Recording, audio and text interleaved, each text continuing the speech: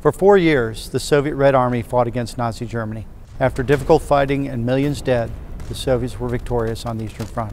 But victory over Germany in 1945 would not have happened without the enormous support from an unprecedented program, later forgotten and obscured by Cold War rhetoric.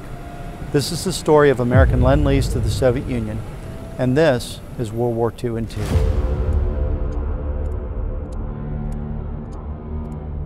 I'm Mike Bell at the National World War II Museum in New Orleans.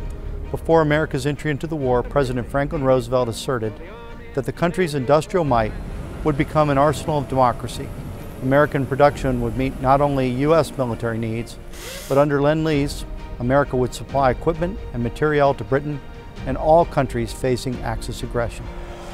After Nazi Germany invaded in 1941, Lend-Lease was extended to the Soviet Union too. In all, about 23% of the total program went to the USSR.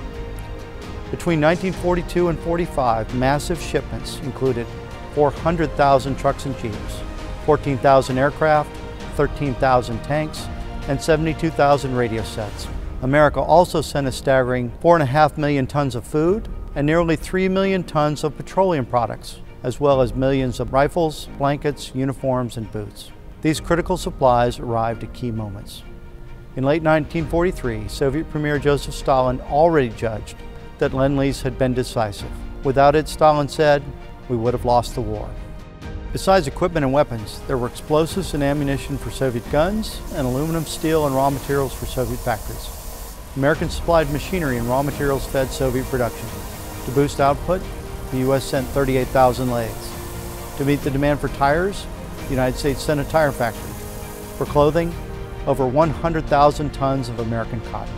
American aid to the Soviet rail system was nearly 1,200 locomotives, 11,000 rail cars, and more than 600,000 tons of trash.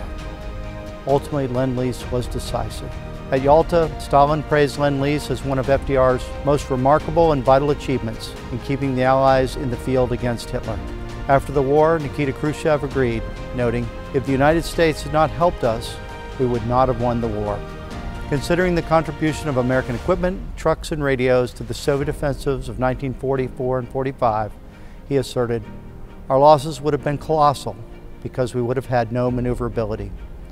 Khrushchev offered, we shouldn't boast that we vanquished the Germans all by ourselves.